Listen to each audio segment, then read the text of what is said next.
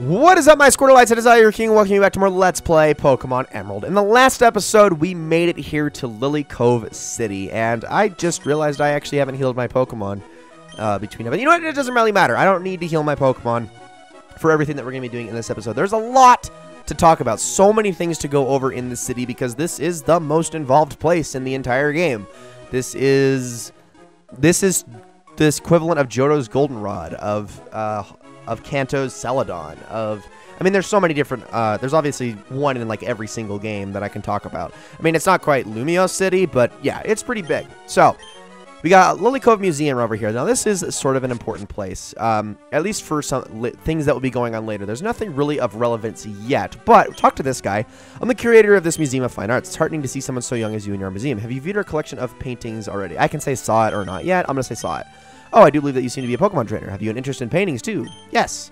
Excellent. You do like paintings, but then I ask you to come with me. So let's follow this guy. This is our special exhibit hall. As you can plainly see, there is not a single painting on exhibit. Here, I don't wish to exhibit works of so-called classical art. Such classical works you can see on the ground floor. I wish to exhibit work that is far different from the classics. Art, after all, is not restricted to old famous works. This exhibit hall I wish to fill it with modern and vibrant artworks of Pokemon seemingly ready to spring forth into glorious life. I beg your pardon, I didn't intend to monopolize the conversation. Now, as you are young and yet obviously well-traveled, you must encounter lively Pokemon and works of art depicting them. If you were to come across such a painting, maybe we ask you to obtain this artist's permission to exhibit it here. And he doesn't give you a yes or no, but don't worry about it. So there are 5 painting slots. Just 5, okay? Keep that in mind. We'll discuss it later in this episode, but there are 5. That is the only thing you need to know about this place. There is really nothing of relevance. I don't think talking to anybody gets you anything in here, but we're going to move on from there. Let's head on into the department store next. So it's obviously it's a department store. It's like any other department store. There are some, I think there's an item you can grab in here from like one of the guys. Yeah, I need to talk about items. Okay, maybe you learn to use items possibly. No, okay, no. Welcome. How may I help you? I want to say one of these has the TM shop. They might be on the upper floor. Let's find out. Nope. Oh, actually, I do want to talk to you though because I would like to restock up on super repels. So let's do that really quickly. Yeah, we'll go with that many. I don't even care. That's overkill. I'm gonna get it all right back here in a second by selling some things off. So let's sell these nuggets really quickly. I'm also going to sell my leaf stone because I have no use for it. And then I also got a star piece I can use. There we go. We got a big pearl I can use. Awesome. Some mech mail I'll never ever use. Perfect. All right, now that all of that is done. Actually, did you have the potions on you? You did. I'm going to grab some hyper potions here. So let's grab 16 of those. I know it's a lot of money, but that's okay. And now let's keep moving. So we're going to head on up a little bit further. Now, this one, let's see what we got here. Right here we got, okay, a bunch of X speeds and all those kinds of things that you can get. We've got, here we go, we got protein calciums, all those kinds of goodies if you ever want to get vitamins the old-fashioned way, which is not the most lucrative way of doing it, in my opinion, but you can get them that way. This one right here is the TMs. So right here we have, I want to say this is like, so this is protect here.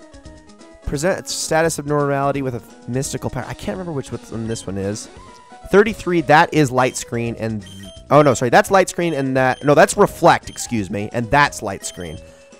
I want to say that's safeguard. I think TM20 is safeguard. So if you need any of those kinds of moves, that's your place to get it. This is where you're going to get actual attacks. So you got TM38, which contains Fire Blast. TM25, which contains Thunder. I am going to grab myself one of those. We got TM14, which contains Blizzard. And we got TM15, which contains Hyper Beam. And I am going to also grab one of those. Okay, so all that remains is the top floor. And this is where you're going to get all of your secret base items. So right here, you're going to have a bunch of posters that you can get. No, these are not the same as, like, don't think that these are, like, equivalent to the paintings that are in the museum. They're not. You can get these for your secret base. Some dolls as well. I don't know what this one has. Is this chairs? This is mats. Okay, so you can get some mats here. Jump and spin mats actually have and glitter mats actually have an effect to it. But the other ones are just designs. So there's that. And then we head on over this way. And we have our cushions, which these are just basically chairs. They're just supposed to look nice. And then last but certainly not least are the Poké Dolls for all sorts of different cute Pokemon. None of your crazy Pokemon dolls, but like if you want a Pikachu doll, that's where you get it. Now we can go up one more floor, but there's nothing to be bought up here, just a bunch of people to talk to. Now, the one thing that is really nice about this place... I know, would you be interested in having a Pokemon Learner Substitute? So right here we have a move tutor for Substitute. I'm not going to do this because I don't need Substitute. Substitute is a move where you basically put out a little decoy that that basically will just take hits for you, or a certain number of hits for you, while you're able to attack. I'm not going to do it though, and I do think Substitute take away health. I actually cannot remember.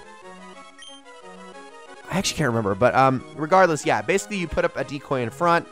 The other Pokemon attack it until they break it, and basically it allows you to, if they can't take it out in one turn, basically gives you multiple turns where you can just attack freely without worrying about taking any damage. There's a vending machine here, and I did not want to get fresh water. Gosh dang it. This is probably the best place to get Soda Pop because it's a lot faster than getting Soda Pop from the other guy, so I'm going to get a couple of those, although there is lemonades, which are technically a better value.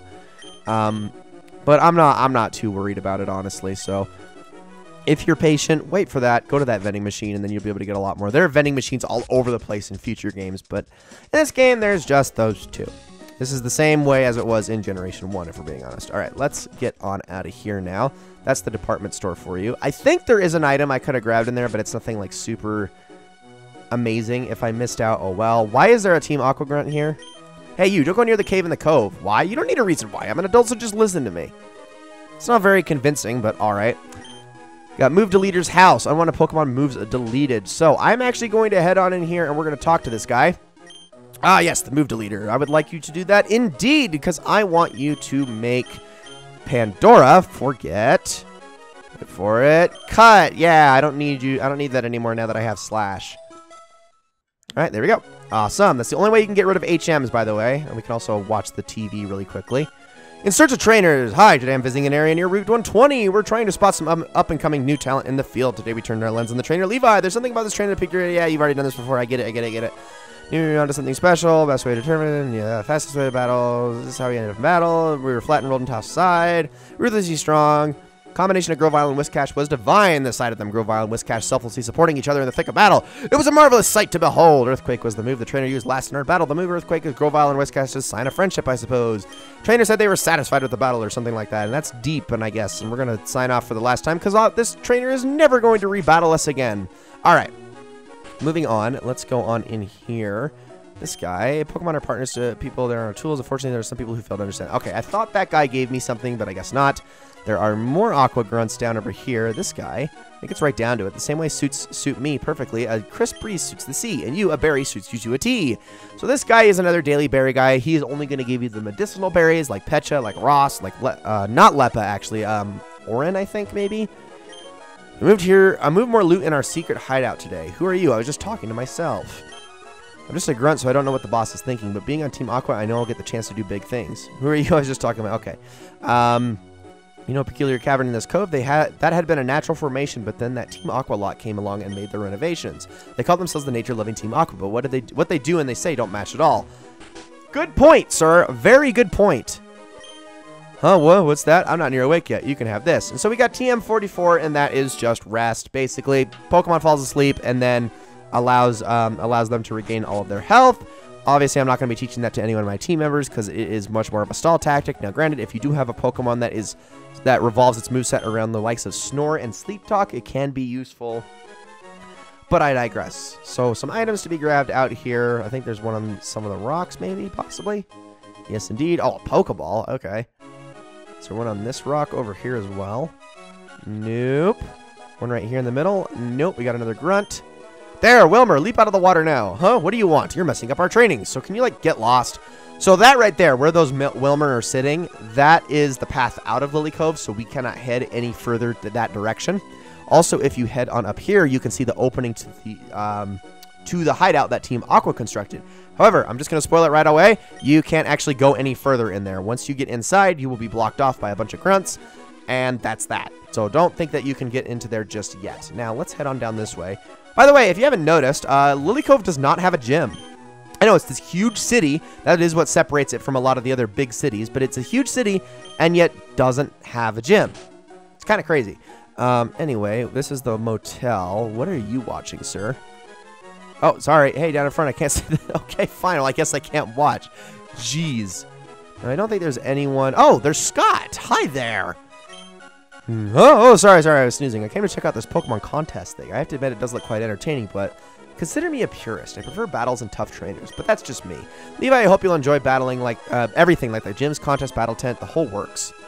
Alright, well, we're done with the battle tents anyway. We've already seen all of them. I mean, we didn't challenge any of them, but I didn't really have the intention of challenging any of them anyway. Alright, enough dawdling. Let's talk about this place. This right here is the Lilycove Contest Hall. All contests in the game take place here. We will be going over how contests work in full at a later time, but as a brief rundown, let me just explain the way that they work. Contests are completely separate from battles, completely independent. They do not work the same way at all. In fact, let's go into my summary and look at one of my Pokemon. Let's look at Toothless, all right? Let's go to my summary. So if I go over, you can see here's all my moves. But then if I go to the next stage, you can see Cool, Smart, and Smart. As you can see right here, we have an effect and a jam. So the way that this works, well, I'll first say that a Pokemon is going to have an affinity level. This is going to be affected by, if I can, I don't think I can check it from here. I'm trying to remember where you can check it at. There's an area where you can check what your Pokemon's affinity is towards in a certain contest style, because there is beauty, tough, cute, cool, and smart. And if you feed them certain Pokeblocks that allow them to get that affinity up, they will do very well in the first round, which is basically just has to do with how well suited that Pokemon is to that contest type. So like for instance, if I feed Toothless nothing but Pokeblocks, like I think it's spicy for cool, like spicy Pokeblocks to get his cool stat all the way up, and then I enter him in a cool contest, the higher his affinity, the more points he'll get in the first round. It's just, that's all it is. The second round is an appeals round. Now, the way that this works is that each Pokemon takes turns using a move to get their appeal up. Now, as you can see, Leaf Blade has an appeal of 3 right there, but it's also affected by how well they appeal in front goes. So the very first Pokemon, if they do like a really high appeal move, Leaf Blade will do even more and give me more hearts. You're just trying to accrue hearts in each turn. Fury Cutter can be repeatedly used without boring the judge. One thing that contests don't like is you repeating moves, but certain moves allow you to do this. Giga Drain startles the Pokemon that has the judge's attention. There are certain moves that will allow Pokemon to grab the judge's attention so that they can then appeal for a higher score in a following round. Giga Drain will disrupt that. And also, as you can see, Jam, what the Jam effect is that any Pokemon that goes after you or any Pokemon that a move is targeting will either not be able to attack at all or will have their move do less appeal. In Secret Power, the appeal works well if the user's condition is good. Conditioning is gotten through various different moves that up your condition, and with enough turns, you can get your condition really, really high, and a move like this, instead of doing like 1 hearts, will do 8, for instance. So, that's like the best way I can pretty much describe contests. We'll get into it at a much later date, but that's essentially how they work. They're just totally different from battles, and you need to get Pokemon that work well with them. Now, you have your different Pokeblock machines. Now, this one right here is for link cable only. You can't just do this by yourself. You need to combine with other people. Now, using each and every single one of these, depending on which people you're with this guy, these 2, or these 3, will depend on the level and style of Pokeblock that you get, depending on the berry that you've put in. Now, the berry you use will always determine the type of Pokeblock, but you will get different combinations with different ones of these. However, you're less likely to get strong Pokeblocks with 1 than you are with 3 helping you out, for instance. Now, the Pokeblock minigame is very simple, and we will not join them yet because I need to get a Pokeblock case first, which I do believe I get from this lady. Hello, this is the reception counter for Pokemon contest. Oh, it appears you don't have a Pokeblock case yet. In that case, we need to provide you with this. So let's do that. And I have no idea how well this is going to go over, but I'm going to try to do the Pokeblock minigame really quickly, just to explain it, and see how I can do with this freaking controller. You look if you're good at blending. Would you like to join us? Let's do it. Naturally, you know how to make Pokeblocks. Sure, let's go for it. All right, so we need to select a berry. And I'm not going to select anything, well, I don't know. I've got all these berries down here that are pretty good. You know what? Let's do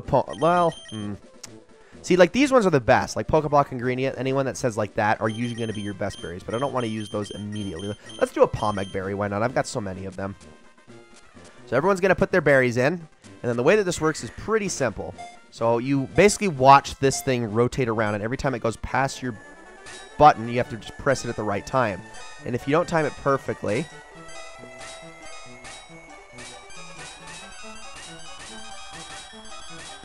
There we go. Hold on, sorry, I'm like really focusing.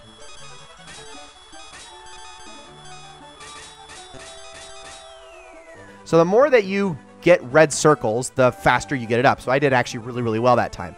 Red circle with a circle in it obviously is perfect. That means you get it right on. Red circle without a circle in it is all right. And then an X is obviously a complete miss. You don't want to ever get those. The faster you can get that red bar to fill up by timing it better, the better your berry is going to turn out. So we got a purple Pokeblock. The level is 23 and the feel is 19. That is actually pretty decent. It's not ideal. It's not perfect, but it is going to be pretty good. So a purple Pokeblock, if we can go to our Pokeblock case, take a look at it. As you can see, it has a spicy and bitter quality to it. So if I were to use that on a Pokemon has an affinity for a certain contest, I'm going to want to use ones that are either focused in cool or smart contests. For instance, Toothless would be a good example of this. In fact, let me just show how this works. So as you can see here, we got the conditions of each of the Pokemon. Okay, so that condition right there, you want it to basically go in one direction towards one side. So like if I use it on Toothless, for instance, eat the Pokeblock. There you go, buddy. All yours. And cool and smart both are enhanced. So the thing is that you want to focus on 1 or 2 contest styles per Pokemon. That is the most ideal thing that you can do, because then you will allow them to specialize in those contests and have the best chance, because you really need to max out that affinity if you want to be able to have a chance in the later higher level contests. However, there is one exception to this entire rule, and I'm going to just save that for later in the Let's Play. I'm not going to spoil it or anything, but later on in the Let's Play, we are going to be catching another Pokemon, and I'm going to be training it specifically for contests, and I will be showing you how disgustingly effective it is in contests, and it allows you to sweep through every single one without any sort of difficulty. So, with all of that said, let's get on out of here. There are just a couple more stops we need to make here in Lilycove, and then we will call this good. We can also now go to the Safari Zone, which is pretty awesome. So there isn't really anything over here except for this. This is one of the ports that allows you to connect to Slateport. I beg your pardon, you're looking for a ship. I'm sorry, the ferry service isn't available at present. It is being currently built in Slateport, as we already knew. So let's go on over this direction, and I actually want to go down here. And there's those 2 old people who are looking out at the sea. How sweet. We have this item right here. And apparently this is a lighthouse. This is like the most dinky looking lighthouse I've ever seen. Like, what? It just looks so weird. It looks like a foreign, like, alien object. I don't know. Whatever. Ladies and gentlemen, though, that is going to be it for this episode of Let's Play Pokemon Emerald. I hope you all enjoyed it very much. In the next episode, we're going to go over the Safari Zone. We'll head on in there. We'll look at everything. And if we've got enough time, we will then be traveling over to, Fall Arbor Town? Yeah, over to... No, not Fall Arbor. Mauville, but we're going to be making our way to Mount Chimney. And, hopefully, finally putting that magma emblem to good use. So, ladies and gentlemen, thank you all so very much for watching. I hope you all enjoyed this episode very, very much. And I will see you all in the next one.